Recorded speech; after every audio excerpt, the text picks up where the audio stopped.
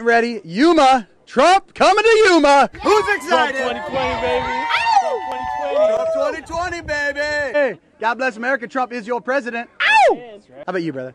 Man, you know, I mean, for all the people out there who, if you feel like you're a minority, you know, it's understandable that there's so much play on the mindset of people, and especially in the Black and Latino communities, to believe that they're part of a minority, when in reality, when all of us come together and support American values and, like he said, traditional family values, that actually makes up the majority of the country. My family's been here for multiple generations. We were here before a border was established. We helped build this country, and it really ticks me off when someone tries to come tell me that the country was built just for white people. You know, Latinos are Americans, part of our identity. It's how I've grown up.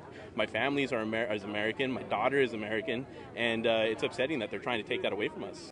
I don't like the labels. I don't consider myself to be a conservative, and I don't consider these to be conservative values, because at the end of the day, having the freedom to express yourself the way you want without having any kind of fear of retaliation is literally a human value. This is literally human values we're talking about, and that's something that I think that the forefathers of this nation understood when they put these into the Constitution. Having the right to defend yourself, having the right to private property rights, being able to succeed in business and go as far as your luck and skills and work ethic will take you in a country where you're not being inhibited in any way.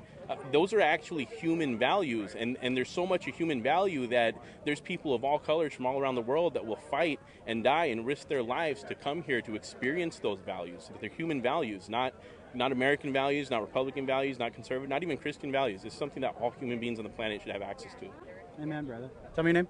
My name's Angel, and you guys can actually follow me online, Instagram, at manonfire1776. God bless America. Trump is your president. Ow!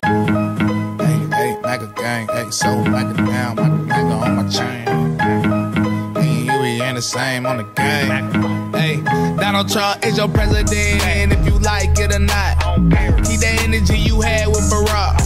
Cause you know this Trump train don't stop. Tell Beto to please come try to take my Glock. You wanna impeach him? I guess that's what you do when you can't beat him.